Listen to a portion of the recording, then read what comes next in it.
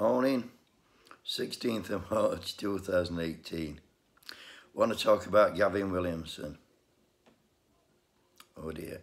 He's Defence Secretary, for anybody who doesn't know, and he's been come on television yesterday in a live interview. And he's told President Putin to shut up and go away. Or to go away and shut up, I'm not sure which way he said it, but... Well, that should do the trick, shouldn't it? The Ruskies will be straight back in the box now.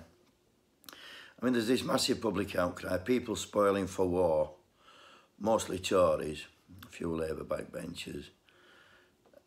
And I'm thinking, do you know what? We had a vote on Brexit. Let's have a vote if we want to go to war with Russia or not. And I would think it'd be an overwhelming no. I'd hope it would be, because we don't stand a chance. We've got a tin pot army. They've made cuts to army, made cuts to navy, made cuts to air force. We've only got about 2 ships, I think, 2. We've got nothing anyway to deter Russia. And I think if they keep upsetting Putin, he's probably going to do that with gas. We get 35% of this gas from Russia. If he turns that off, we're snookered. Can't even cook us, send a meal, most of us, or eat his houses. Oh, we're at the mercy. And all they're arguing about is somebody's killed a Russian, well, attempted to kill a Russian spy. They've not killed him, they've tried. And finger points, he does point at Russians, but he's a Russian spy at the end of the day. He's committed treason against Russia.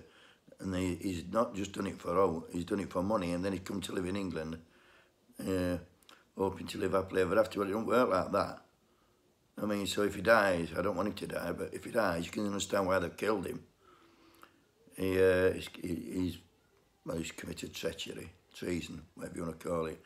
But as for Gavin Williamson and that speech, just have a quick look who we've got guided into war. We've got him, we've got Boris Johnson, Theresa May, Philip Hammond, Michael Fallon, David Davis. They're all nutters, man. They're all nutters. And none of them will be anywhere near a gun when there's any fighting to be done. All they're doing is hoping to benefit. And the bigger picture is, why are Russians giving Tory government money? Why? Ask yourself that. I ain't got a clue. If Russia were donating money to the Labour Party, there'd be absolute mayhem and hell on, calling them all bloody traitors. Well, I want to say this. Them Russians and Tories are hand in hand. They're in each other's pocket. And for me, the sooner we get this lot out, the better.